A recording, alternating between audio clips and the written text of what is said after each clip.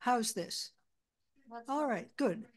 Well, I'm Sarah Shuttleworth, and I'm here to introduce today's speaker, who is Professor of Philosophy, Kristin Andrews, who comes to us from York, a friend and a fellow adventurer in the byways of the animal mind, although we sometimes take different routes through that jungle. Um, I first met Kristin in the mid-2000s when she and some York colleagues had funding for a program where they brought in a series of international scholars in our field to spend a week or so each and meet with researchers and have small seminars as well as lectures. And they were kind enough to include the U of T people. And that actually, that get together endures to this day, but in a, ever evolving forms. We actually have a meeting tomorrow. Um, um, One thing that made a big impression on me. Trying to control the volume. Usually it shows me which mic. Can I just carry on? Can you speak? I'm speaking. That's better. All right. One impressive thing about Kristin, which we talked about at lunch too, is that she is willing to get down and dirty with her subject. You see this right away if you look for look at her website. You might think, oh, a philosopher of mind. She's going to have Aristotle on the homepage because he did actually have some things to say about animal minds. But in fact, you see pictures of Kristin in the jungle, Kristin with binoculars looking at, I don't know what, maybe orangutans. Um, so this kind of even participation in research has included multiple trips to sites of orangutan research, dolphin sanctuary, and now there's an incipient project, she was telling us at lunch, on tigers in India. Kristin, she has published 6 books on a wide range of topics. Then that doesn't include the first edition of one of them, which I would count as a 7th book. And she has many other publications and currently supervises 8 graduate students. She has an international reputation, as can be seen by all the conferences that she's invited to and also the co-authors on some of her papers. She's currently research chair in philosophy at York, a member of a CFAR group on, well, I didn't absorb the whole name of it, but topics related to what she's going to talk to us. And a member of the Royal Society College of Younger Researchers, though I imagine you're probably ready for the one of senior researchers by now. Her title today is on the screen in front of you, Chat GPT and Bumblebees, exploring the consciousness question. Kristin.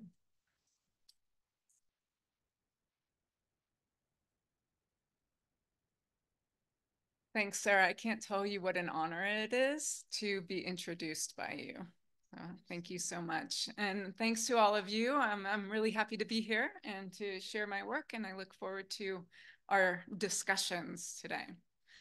So you may or may not see the next slide. Okay, I got it. The meeting's being recorded. So you may know that the scientific question of consciousness really started off, really emerged as a new research area in science in the 1990s with the publication of this paper by Francis Crick and Christoph Koch, who argued for a methodology for studying consciousness to make this actually something that we can make empirical question we can make empirical progress on. They said, we shall assume that some species of animals, and in particular the higher mammals, possess some of the essential features of consciousness, but not necessarily all. For this reason, appropriate experiments on such animals may be relevant to finding the mechanisms underlying consciousness. But they went on to say, we consider it not profitable at this stage to argue about whether lower animals, such as octopus, Drosophilus, or nematodes, are conscious. And so in the subsequent, what has it been, 30 some years in consciousness research, we've seen an amazing development in this research. We've learned a lot about the mammalian brain and the human brain and parts of the brain that are related to conscious experience. At the same time, we've seen people start to ask questions about the animals that Crick and Koch said it's not profitable for us to ask questions about. So we've seen philosophers arguing about these so-called lower animals, with Eric Spitzgebel publishing articles about whether or not snails are conscious, and Jonathan Birch and colleagues at the LSE reviewing evidence in support of consciousness in crabs and octopuses and other cephalopod mollusks. Michael Tai wrote a book on consciousness, again, in invertebrate species like crabs and bees. And today, we see the call for asking questions about not just invertebrate consciousness, but AI consciousness. So this, I just Googled this 2 days ago in Nature in December, a call for the real importance we have right now in trying to figure out whether AI is conscious, or when it becomes conscious, how we could identify it. So I think Crick and Koch got us started, but we really do have these pressing questions that we need to move forward on. And you might think that, so I'm a philosopher, as Sarah told you, you might think that philosophers might have something to say about this. Philosophers definitely have lots of opinions about the nature of what is conscious or who is conscious. I'd like to share with you some of these opinions. So this is a slide from the Phil Papers 2020 survey. This is a survey of professional philosophers' opinions about things in philosophy. So this question here is, what has mind? And when professional philosophers were asked whether or not adult humans have conscious minds, 95% of them accept or lean towards accepting that adult humans have minds. So it tells you a little bit about our baseline here in philosophy. And then if you look at cats, you see you've got 88%, 88.5% of philosophers accept or lean towards cats. That's a little bit higher than the percentage of philosophers who accept or lean towards human babies being conscious, which is quite interesting. When you're looking at non-human animals, as the animals get to be farther and farther away from humans and mammals, when you look at fish, it goes a little bit lower. Flies, you're down at 34.5%. Worms, 28%. And plants, you've got about 7% consciousness. And again, I think the newborn babies at 85% is quite telling here. But then when you look at the AI systems, and this is 2020, right? So this is before ChatGPT, accept or lean towards future AI systems, you have almost 40% of philosophers thinking that they could be conscious. This is more than you have for worms or even for fish, higher confidence. Current systems, this is as of 2020, pretty low confidence that anything that currently exists is conscious. So it's not very helpful at all. It's like opinions are all over the place. Some of them correspond with perhaps like lay common folks' views about what would be conscious, and some of them deviate a lot. Accept or lean towards particles, you get 2% acceptance, and they're the panpsychists among them. So I think we really need to step back and say, when we're asking questions about consciousness, what sorts of questions are we actually asking? What sorts of questions are there? And I think it's helpful to separate out 3 different questions that we can ask about consciousness. The distribution question is the question I kind of started with. What sorts of things are conscious? Who is conscious? Are animals, are bumblebees, are fish, are particles, are computers, or could they be?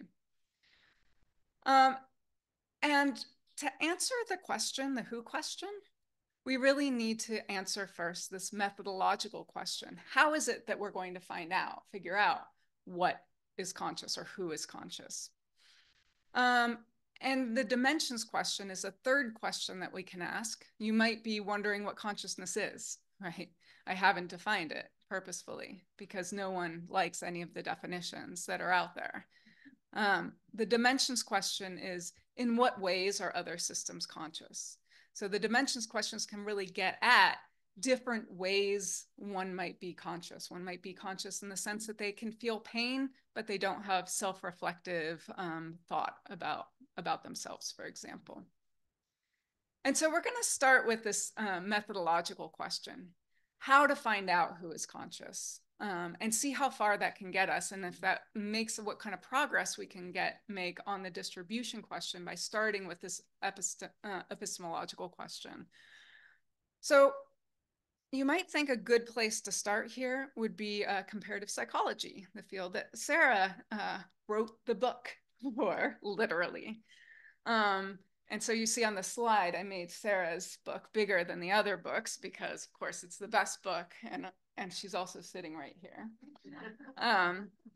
But so we have these opinions or these proposals from comparative psychology about what scientists can say about animal consciousness. And unfortunately, it's not particularly helpful, I'm sad to say. So in Sarah's book, at the very beginning, page 7, she discusses consciousness in animals. And she says, because evidence for consciousness in humans generally consists of what people say about their mental experiences, seeking it in nonverbal species requires us to accept some piece of the animal's behavior as equivalent to a person's verbal report. And she goes on to say, therefore, the point of view of most researchers studying animal cognition is that how animals process information can and should be analyzed without making any assumptions about what their private experiences are like. I think this is the first time I've been able to say this in front of Sarah without her interrupting me and saying, but. So I'm sure we'll get to that later. Maybe, if you can restrain yourself. So that's one opinion, right? That we, in comparative psychology, it's probably just not profitable to ask these sorts of questions because we don't have the methods. We get kind of stronger pessimism when we look at John Pierce's textbook. He writes, we're frustrated by the lack of methodology to determine if this, referring to animal consciousness, is actually true because it's not possible to observe directly the mental states of an animal. I might add, whether this animal is human or not, the same is true. He goes on to say, whether these tools will ever be adequate is a matter for debate, which I suspect will be waged for many years to come. So quite a bit of pessimism about getting at a methodology for studying animal cognition from Pierce. And then Clive Wynne and Monique Udell have even more of a pessimistic view. They write, it seems positively foolhardy for an animal psychologist to blunder in where even philosophers fear to tread. I have to say they updated this book. I haven't read the updated version. I just found out that they've got a new edition. So I'm very curious to see what they say about consciousness in that new edition. This is from 2013. But I think what we see when we review these textbooks in comparative psychology is kind of a shared concern about the limitations of studying consciousness in non-human animals that I call the language argument. So Pierce puts it this way: in the case of humans, we infer that someone is experiencing a state of uncertainty by asking them, but we're unable to ask monkeys about their mental states. Sorry about the typo. Even if we were able to ask them, it'd be impossible to know if they were telling the truth in their response to our questions. I'm not quite sure why he's pessimistic about that when it comes to monkeys telling the truth versus humans, but all the same. The worry is that we can't ask monkeys what they think and what they feel. And that's the real difference. And so we can put this argument here in what philosophers call standard form. What are the premises supporting this conclusion that we really shouldn't study animal consciousness, that we don't have a methodology to study animal consciousness? The first premise is that language is a good evidential basis for knowing what one feels. And the second premise is that animals lack language or any other means for expressing what they feel that could be studied. And then the third premise is if we don't have a good evidential basis for knowing what one feels, we shouldn't study their consciousness. And I think that we can push back on this argument in a couple of ways. So first, let's just look at this second premise, this premise that animals lack language or any other means for expressing what they feel. I'm going to not define another term, which is language. There are as many debates about the nature of language as there are debates about the nature of consciousness, but I don't think we need to worry about what language is to really look at this premise. We can really just talk about expressing ways of expressing what one feels. So take the case not of a non-human animal, but a human animal at a certain developmental stage. Take the case of human infants that we talked about, philosophers being somewhat pessimistic about their consciousness. During much of the 20th century, the medical community in North America operated on infants without analgesics, given the widespread assumption that these infants did not feel pain. And it wasn't until the 1980s when a mother whose child was operated on without an analgesic, I think it was an open heart surgery, neonate operation, and the child did not survive, the infant did not survive. She found out that her infant had been operated on without an analgesic and made a public campaign. And this is when the medical profession in the US and the AMA decided, oh yeah, infants do feel pain and we need to use analgesics. So there was this presumption of a lack of consciousness in a human being at a certain developmental stage, in a way that comes from this idea that they can't say what they think. They can't say, ouch, that hurts. What do? They cry, they express. There are other ways of expressing how you feel. And I think that we see that pretty clearly now. It's pretty widely accepted, both in the medical profession and in general public, that infants feel things and they can express what they feel through their vocalizations, their body postures, and so on and so forth.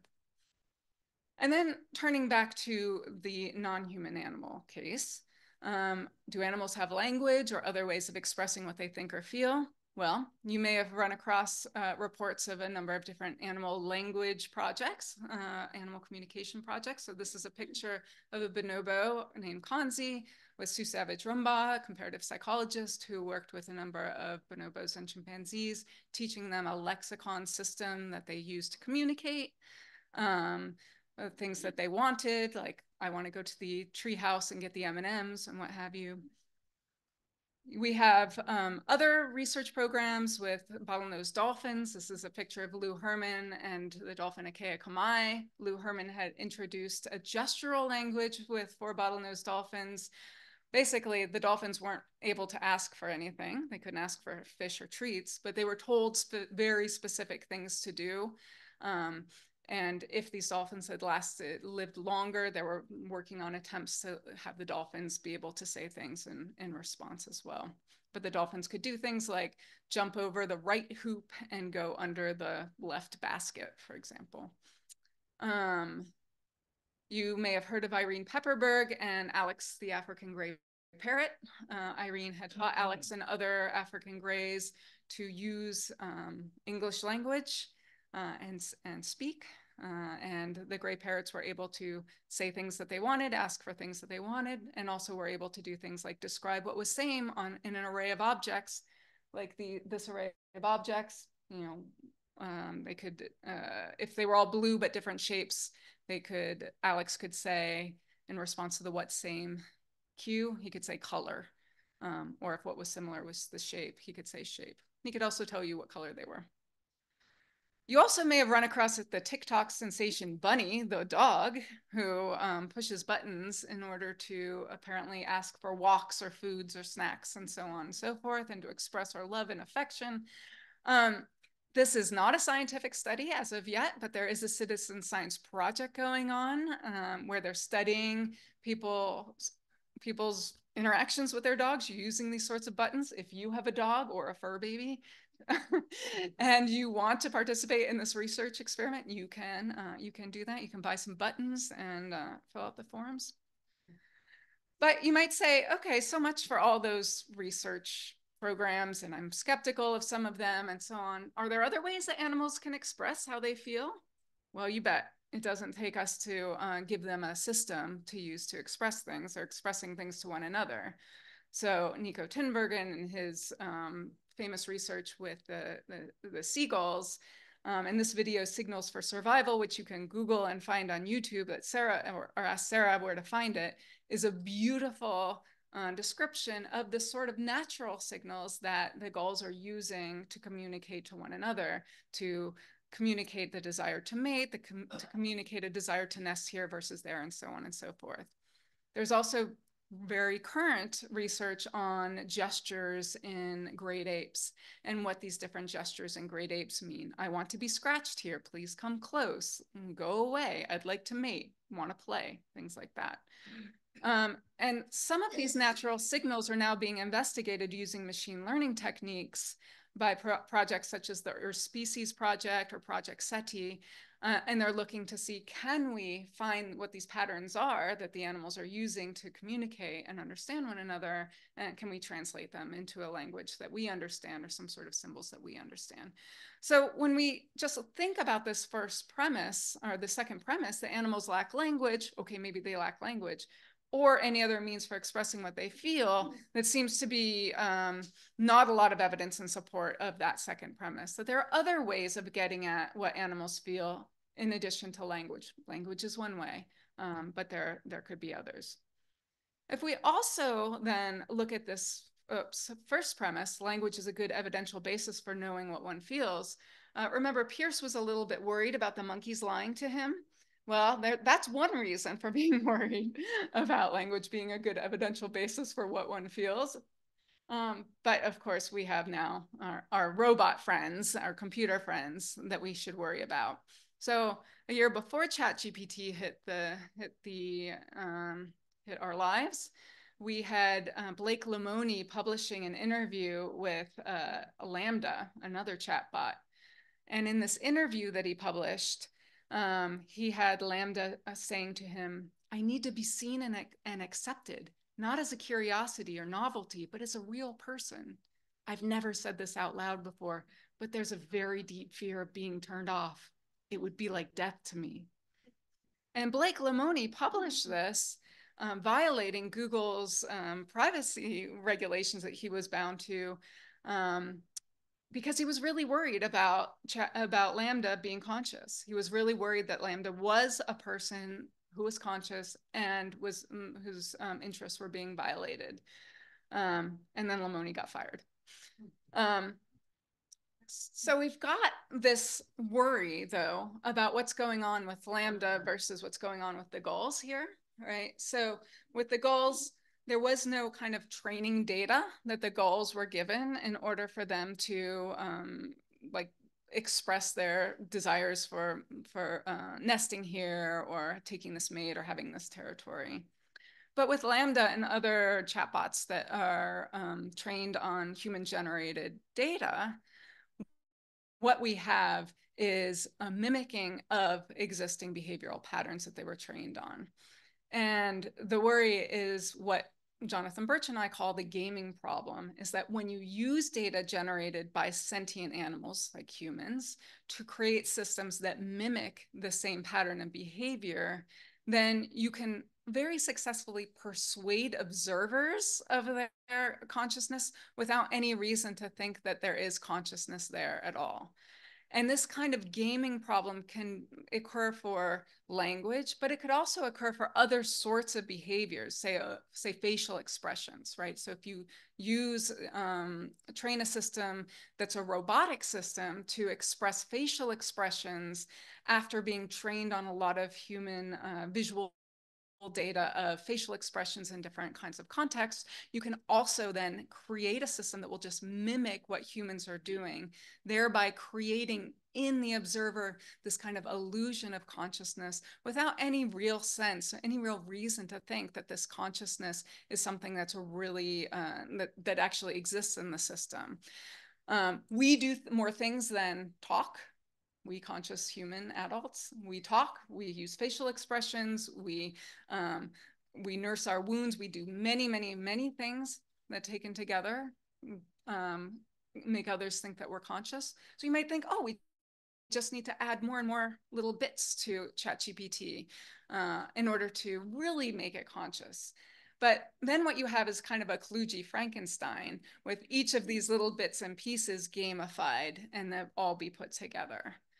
So we have this worry that language is, not going to really help us ahead on this question of how to find out what's conscious, because language is only one marker of consciousness, and reliance on any one marker is weak. It produces both false negatives and false positives. So if we set language to the side as a test for consciousness or a way to make progress on consciousness, we then have to return to this methodological question and say, well, what do we do, right? How can we make progress on the question of what systems are conscious? And there are three different ways that have been identified in the literature for making progress on this question. The first is a kind of a theoretical or theory-heavy approach. The second is a kind of epistemic or theory-light approach. And the third is a direct perception or theory-free approach. So just very briefly on each of those, and then I'm going to say more about the first two. A theory-heavy approach takes a theory off the shelf, a theory of consciousness, uses that theory to ask whether the system is conscious from within that theory. A theory-light approach says we're not going to have any kind of theory about consciousness, but we're going to adopt some theory that consciousness has a function, that different conscious states are going to have different behavioral outputs. And so we can look for different sorts of markers or indicators of consciousness based on the sorts of behaviors we would expect a system to display given the different mental states that they'd have. The third, this direct perception or theory-free approach, is this idea that we don't need to do any science at all to understand which systems are conscious. We just see consciousness. So when we're interacting with one another as adult humans, we just see consciousness. We don't infer consciousness.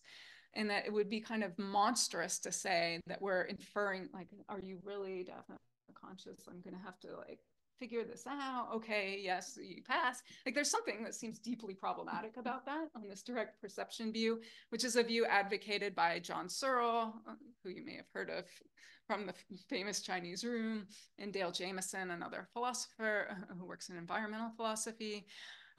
They say that the same goes for looking at your dogs, looking at other animals that you socially interact with. Well, this might be true from kind of an ethical perspective, and this might be true from a relational perspective, animals that we have interactions with, that we have relationships with. It's definitely not going to be true with of the lice that are living in, well, your hair maybe once long ago, probably not now. It's probably not going to be true of your relationship with the really hideous hagfish that you ran across at one point. Other animals that you don't have these relationships with, it's not the case that you can look at it and know one way or the other. And it's not going to be true of ChatGPT or some robot. You don't just look at it and know. So this direct perception approach, we're going to put aside and not deal with. What I want to do is first briefly look at this theory-heavy approach.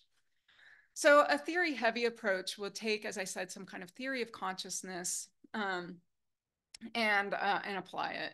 So Brian Key has this argument against fish pain where he says human pain experience requires very specific neural architecture. He goes into great detail about what that neural architecture is.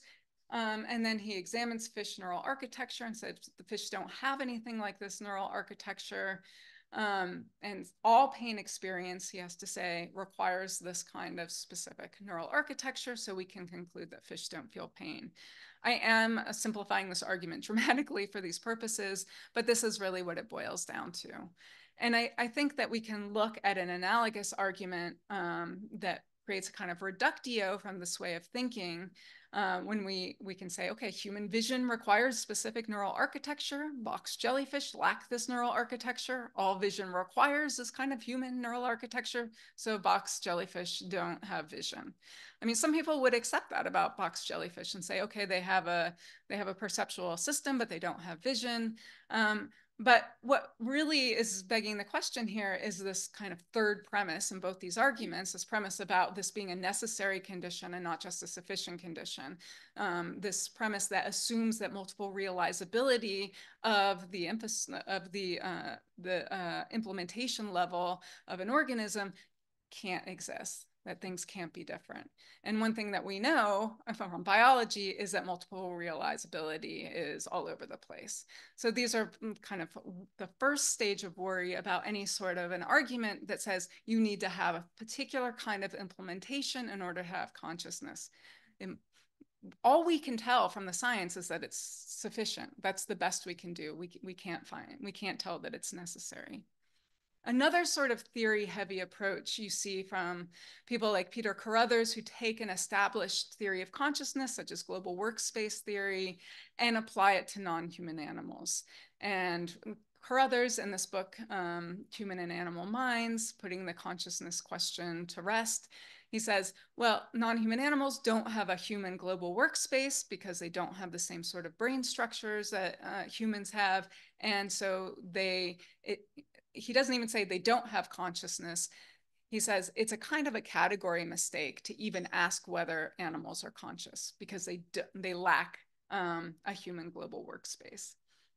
The worry about these approaches, though, is that all of the theories of consciousness, all of the neurophysiological theories of consciousness, all of the philosophical theories of consciousness are all insecure, as Colin Allen and Michael Trussman put it. And so we can't draw any firm conclusions about the distribution of consciousness based on applying a theory. Wouldn't it be nice if we had a theory? It would be great, but we don't have a theory. And so these theoretical approaches are just not going to be very productive. So let's put the theoretical approaches to the side for now and then move to these theory-light epistemic approaches. These have been really productive in answering the distribution question, answering the question of which animals are conscious. And they've been used a lot in philosophy and been used a lot in science in the last 10 years or so.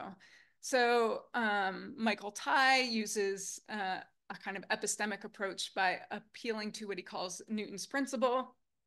The causes assigned to natural effects of the same kind must be as far as possible the same. So this idea that, well, if I, am rubbing my leg after getting a bruise and you see, or I'm limping after twisting my ankle and it hurts me, and I see a dog limping or holding their leg up, then I can assume that it hurts the dog too, right? So it's a very simple kind of argument from analogy that Tye's relying on.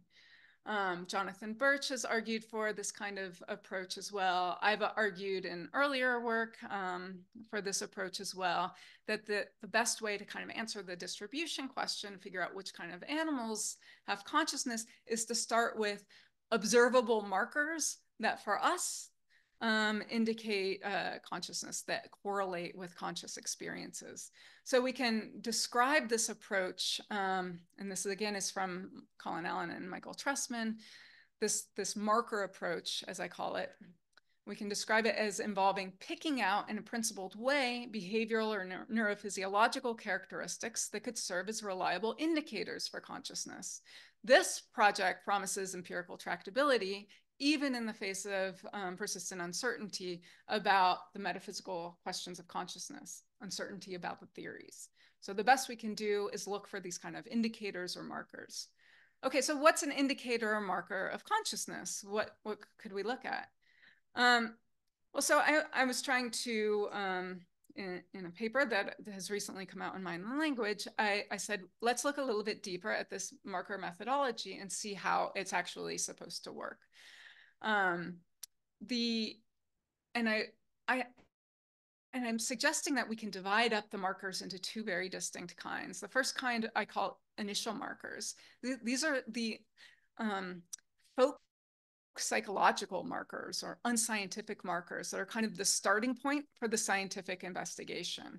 So things like evidence of sensory processing or visual perception, things that look like goal-directed movement or agency or behavioral flexibility, right? Doing different things in the same situation. emotional expressions, including pain expressions, and different kinds of social responsiveness. So in these kinds of categories, we have specific behaviors, like I said, with the pain, limping or what have you, or nursing an injured part of your body, that we take, folks psychologically, without having grounded this in scientific research, we take this as evidence of a certain sort of experience. And these are kind of our starting point. Language is one of these as well. Language is one of these kind of starting points of consciousness. If you get a letter in the mail from someone, you've not seen anything else from them, they write to you, you take them to be conscious. You don't have to see anything else, right? So the initial markers then can be used to then create what I'm calling derived markers. And derived markers are more theory-laden results of theorizing, research, or experience, and they can refer either to behavioral or mechanistic properties, right? Neurophysiological or neurochemical properties.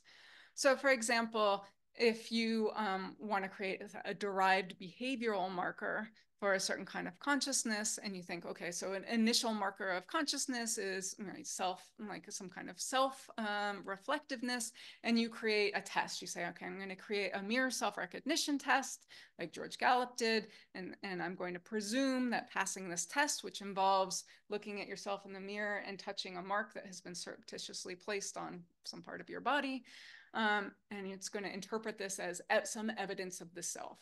This would be an example of a derived marker. Now, this derived marker might not be very strong evidence in and of itself of consciousness, and all parties might agree that it in and of itself isn't very strong evidence. But the idea is that having initial markers and multiple derived markers taken together helps to raise the credence level that you started with in the consciousness of the system. So there's no decision procedure here that the marker methodology is allowing us. It's just giving us ways of increasing credence in this case.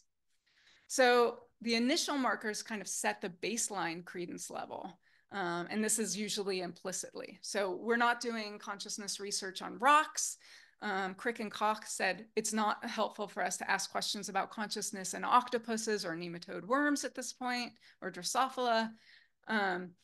But we're going to ask questions about monkeys. We're going to put monkeys in the lab, and we're going to do these visual experiments on monkeys. And they made a lot of progress doing that. Why? Because the monkeys were displaying initial markers of things like having social responsiveness and communication and pain experiences.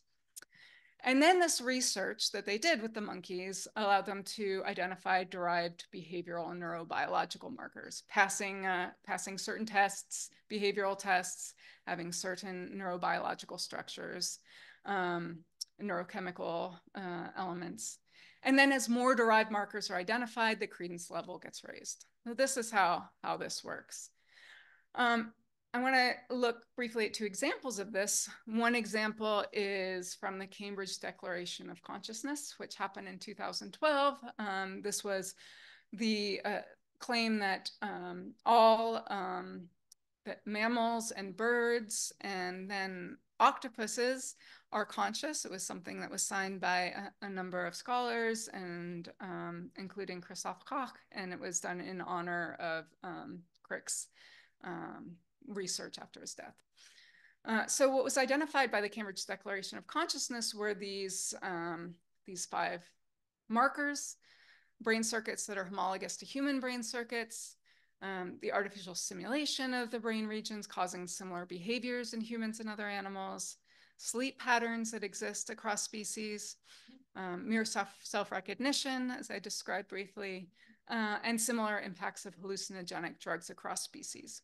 So you see this as it was kind of a mishmash of markers selected perhaps because this was research that was somewhat prominent at that time, but doesn't really hang together to unify anyone like commitment to an understanding of self or pain experience or dreaming, visual experiences in dreams or anything like that.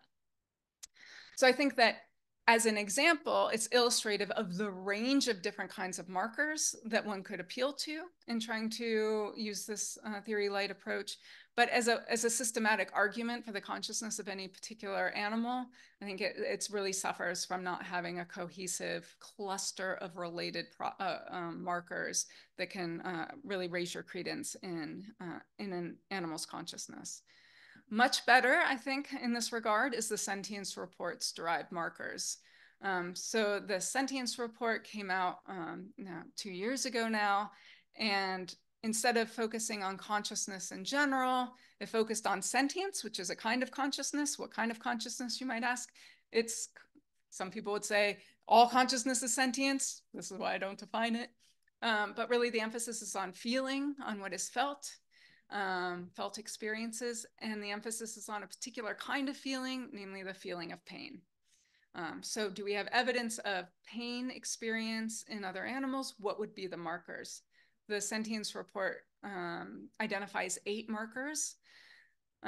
These include the existence of nociceptors, integrated brain regions, connections between nociceptors and the integrated brain regions, responses to anesthetics or analgesics, motivational trade-offs, which is a kind of behavior where you're willing to suffer a little bit in order to gain something or avoid something you really don't like. Flexible self-protective behaviors like nursing or guarding an injured limb. Sophisticated forms of associative learning, not just habituation learning. And a value of anesthetics or analgesics when injured. So working to achieve these kinds of analgesics. And then the sentience report also then reviewed the evidence that these markers exist in decapod crustaceans and cephalopod mollusks. And they created a grading system to see how strong the evidence was in each of these cases. And after they did this review, they concluded that there's very strong evidence of sentience in octopuses and strong evidence of sentience in crabs. And this was a very powerful argument. This report was actually commissioned by DEFRA in the UK, the department of, I forget the whole thing, but the department that deals with animal welfare policy. And it resulted in a change in animal welfare protections in the UK. And now that all cephalopod mollusks and decapod crustaceans are included among animals that are protected. There haven't been any specific policies about what that means or what you can and can't do, but like horses and fish and other vertebrates, we have these invertebrates now protected in the UK. So you've got this kind of cohesive connection of markers that all hang together in a way that are self-reinforcing, that can be used to raise your credence that these animals are feeling pain. But I think that these kinds of markers can work not just for decapod crustaceans and cephalopod mollusks, but can be used to increase credence in a number of kind of surprising places as well. So I asked myself, well, what about the C. elegans? How do they fare on these markers, right? And so reviewing the literature on C. elegans, I found that there's all kinds of really cool work. And these worms are like the coolest little creatures I've ever read about.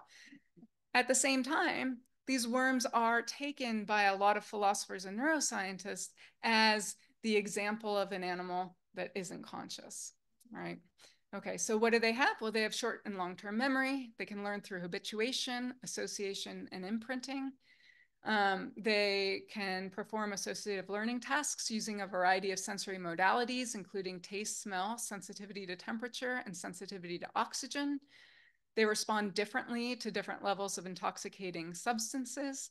They flexibly choose to head through a noxious environment to gain access to a nutritious substance when they're hungry enough. So they'll wait for a while before they go through. They're a model organism for the study of nociceptors. They have nociceptors. Morphine has a dose-dependent effect on the latency to response to heat, which could be something that would cause a negative affect. And different regions of the brain support different circuits that route sensory information to another location where they're integrated before leading to action. So this work on the nerve ring of the C. elegans that was recently done suggests that there are integrative brain regions as well. So if we go back to the sentience reports markers and ask which of them the C. elegans have, well, they have nociceptors. They seem to have integrative brain regions called the nerve cell brain. They have their response to anesthetics, analgesics. The question of motivational trade-offs is one that I grayed out because Birch and colleagues have specifically said the nematodes don't have motivational trade-offs because this kind of hunger response is just a modulation of one kind of sensory information. It's not an integration of two different kinds of information and doing a trade-off between them. So we can say that there is no motivational trade-offs. And then they have sophisticated associative learning of the sort that's been identified. And given high confidence that nematodes have even 3 of these markers, the methodology of the sentience report would have us conclude there's substantial evidence of consciousness or sentience in C. elegans. Right, so if you started from this position, it's very common in neuroscience and philosophy that the C. elegans is an example of a system that is definitely not conscious. Why? Because it has fewer than 350 neurons. This is the fact that people are often referring to when they say, well, clearly they can't be conscious with their 302 plus neurons. Yet our confidence level gets raised using this methodology. So as I've mentioned before, the nematode worms have been used because they're presumed often to be unconscious. They have been used as a kind of a foil or an example of, well, if a nematode worm can do it, then this is an evidence of consciousness. Then this shouldn't be a marker of consciousness. This was explicitly argued by Elizabeth Irvine, who said we should throw out things like associative learning and trade-offs for markers for pain. And Georgia Mason and Michelle Lavery had a similar sort of argument for what they call identifying red herrings. These are behaviors that can be performed by spines alone, plants, unconscious humans, decerebrate mammals. If these behaviors can be shown by these spuds, then they shouldn't be used as markers. And what are those behaviors? Things like avoidance behaviors, ingestive behaviors, learning by habituation or Pavlovian conditioning, trace conditioning, instrumental learning, and so on. The worry about these kind of marker invalidation arguments is, as you may already suspect, is we don't actually know whether the C. elegans is conscious or not. We don't actually know whether plants are unconscious or not. Our credence level is probably pretty low when it comes to plants, but we don't know. So this worry about using a marker, a method like this to invalidate markers, to say this is not a good marker for consciousness, is that the markers can only be invalidated with some larger theory about what consciousness is and why these systems are certainly not conscious. What we can do with markers instead of invalidating them is we could lower their evidential value. We could say, oh, well, we shouldn't be so convinced by the existence of nociceptors alone. The existence of nociceptors alone maybe is very cheap. They're very widely distributed. Alone, they shouldn't raise our confidence very much at all. We should also start to think about markers as having different levels of power. So the existence of nociceptors, very low, but maybe you might think of the learning to seek analgesic behavior as much higher evidence than the existence of nociceptors alone. So we can then also look at the real power of markers come when they cluster in this related way, when you have, say, both nociceptors and this responsiveness to analgesics and an integrated brain that's taking signals from the nociceptors. So the short end of that little story is that there really are no defeaters when it comes to markers. There are no negative derived markers. There's no thing that we can point to and say, well, that's evidence that this thing isn't conscious. So if we've got an entity that lacks all initial markers, something like a copy of On the Origin of Species, right, then we're not going to be asking, oh, is this book conscious, right? We don't even ask that question of that system. But when we look at an entity that has some initial markers, if it has some behavioral flexibility, if it has some social interaction, if it has some goal, something that looks like goal-directed behavior, then they become a candidate for a marker approach. And that entities that have some initial markers, but they lack any of these derived markers, and none of the scientific evidence exists for like adding additional markers to describe them, then whatever our starting credence level should just remain unchanged. So with plants, maybe we're like, okay, it's very low. I don't really have any scientific evidence. So I'm just going to be like, maybe plants, but probably not. I'm not going to worry too much about the plants, maybe. But if we have derived markers, then our credence levels go up. This is because defeaters require theory, which we lack. But we have a lot of positive tests. We don't have defeaters, but we have a lot of these kind of ways of raising our credence level. Pain experience is just one kind of sentience. Sensing temperature is another kind of sentience.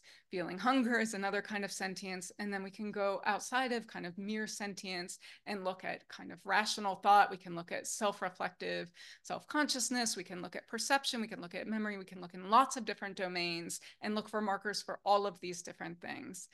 And we could look at sleep patterns, for example. So we can turn to the hydra, which is one of the simplest of all animals. They have the simplest body plan of the cnidarians. They only have 2 cell layers, but they sleep in ways that are remarkably similar to mammalian sleep. And so we've got, if sleep is a marker of consciousness, as the Cambridge Declaration would have it, then whatever your initial credence level was of consciousness in the hydra, a very simple animal, the marker methodology would have you raise that credence level a little bit. So what we could do at this point is we could say, oh gosh, guess what? Hydra are conscious, or nematode worms are conscious. And you might think that that's what I'm saying we should do, given my title. Oh no, I had a different title. Given the title I have the paper this talk is based on, which is, in quotes, all animals are conscious. But I don't think we can do that. I think that what this marker methodology gives us is an illusion of progress on the distribution question, because the method that the theory-light methodology gives us is one that can only increase confidence. It can never decrease confidence. There are no negative derived markers. We can never completely lose markers, but can only lower their evidential value. And the number of evidential markers for each type of consciousness should be expected to increase with further research. So we should predict that as the science increases, as we start asking more and more questions about more and more different animals, about more and more different kinds of consciousness, we will gain more evidence of their consciousness. So this is a real limitation of the theory-light approach. It can only increase evidence in animal sentience. And what does it do about AI sentience? It does nothing for the gaming problem. The gaming problem, as I described it, yeah, you just still could have this kludgy Frankenstein. We don't know what consciousness is. So where does this leave us, right? We have the theory-heavy approaches. We don't have any good theories. The theory-light approaches, which just are going to make us say all animals are conscious and tell us absolutely nothing about the AIs. And then these direct perception approaches, which don't even work. Should we give up? I don't think so. I think what we really need to do is redouble our efforts in finding theory, finding a secure theory. How are you going to answer questions about both a non-evolved computer system and a nematode worm? You're going to have to know what you're asking about. You're going to have to give me a definition of consciousness. I'm going to have to give you a definition of consciousness. We are going to have to know what we're talking about. We're going to have to figure this out. And in order to figure this out, I think that we need to switch our attention from the distribution question, which we are not in a position to answer, and turn our attention more to the dimensions question. In what ways are other systems conscious? And as we turn our attention to the dimensions question, what we should do as a working hypothesis is accept that all animals are conscious, even sponges, even the hydra, even the nematode worm. These are all systems that behave, that we have already set methodologies for studying their behavior. You might ask, why not study plants as well? Why not fungi?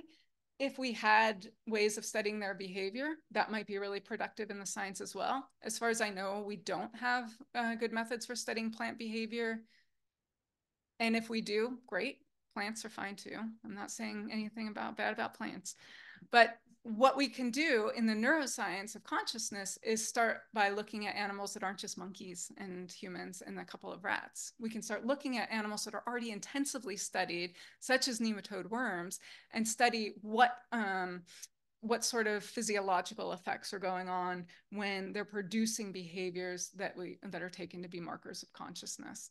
And so I'm just going to end with two brief kind of arguments to support this methodological suggestion I have. There's a pragmatic argument that premising animal consciousness makes existing research more fecund. If we premise that the animals that we're working with are conscious, then it increases the number of topics that can be studied. For one thing, you can ask questions about episodic memory instead of episodic-like memory. If episodic memory involves consciousness and episodic-like memory doesn't. This is the traditional, the way it's normally handled in comparative psychology right now. I think we can also better recognize the kind of relevant variables that might affect an animal's behavior. If we think, oh yeah, maybe they had a bad dream, or maybe they don't like this person who's handling them, and that's why they're not behaving this way. It'll allow us to see that if we treat our research subjects as conscious beings. It can also help us create better eliciting conditions in experimental contexts if we start to think about the animals from the animal's own perspective. And I think that we see this in some of the really clever experiments that Christopher Croupenye and colleagues have done with chimpanzees to elicit theory of mind behavior out of chimpanzees after 40 years of researchers trying to do this and failing to do it. He was thinking, oh, what did chimpanzees care about? What gets them excited? So thinking about them as agents with conscious experience. And importantly, if we do this kind of research with non-human animals and we treat them as if they're conscious, and we do have these kind of effects that I'm suggesting here and have more data and ask more questions, I think then we're going to have be much better positioned to make claims about continuity and discontinuity between humans and other animals. Lots of people are making discontinuity claims about human uniqueness. But when we're not even studying non-human animals the same way we're studying human animals, I think that these claims are not justified by the kind of science that's happening. I also think there's better ethical outcomes if you're treating your research subjects as if they're conscious. The other argument for premising animals, research subjects as conscious is what I call the studying simplicity argument. So if we take simpler models and study simpler models, then we are going to be less distracted by the irrelevant variables that we see in the more elaborated models. So humans are very elaborated, weird kinds of beings. We do use language, for example. It can be very easy to be distracted by our language because I'm sorry, I should stop talking. I use it a lot. We use it a lot. We see it in each other. And if we can set aside these kind of variables and not get distracted by them, then the hope is that we can make better progress. We can also piggyback on a lot of existing research on simple invertebrates. I shouldn't say simple, I take it back, on invertebrate animals. We've got, I don't know how many of millions or billions of C. elegans and Drosophila in research labs across the world, and these animals could also be used for studying consciousness. The goal then is to develop paradigms that could be used with a number of species across labs and communicate this really effectively to people in these different labs so that when they've got a student who needs a project and they're like, oh, here, do this consciousness project on our flies. The challenge, though, is that we have to keep in mind that these animals that we're studying are not like little flying humans or little wormy humans, that there are a variety of different sorts of sensory systems of interest and so on and so forth. And so this is where the dimensions question, oh, I see what you mean. Yeah, this slide. why we really need to turn to this final question, the dimensions question, in order to make progress on developing a scientific theory. So we can ask questions like, how rich are the perceptual experiences of different animals? How rich are their evaluative experiences? What are the qualities of their memory capacities? What are their capacities for thinking about themselves? What kind of agency do they have? And these are proposals that Jonathan Birch, Nikki Clayton and collaborators, and Albert Nguyen and collaborators have argued for, with different sorts of, you can't really see what those are, but like different dimensions of consciousness in cognitive sensory systems. So we can get at what's different while we're also asking what's the same when it comes to, is there consciousness, but what kind of consciousness is there? So this is my last slide. I think that we've got a lot of benefits of premising animal consciousness that we can, lead us to really take this proposal seriously. And that is that if we can presume animals are conscious, and it does allow us to study very simple systems, which will allow us to make progress on a theory question, then we can use that theory to apply it to questions about ChatGPT and really get at the answer to that question, which none of these other methods were allowing us to do.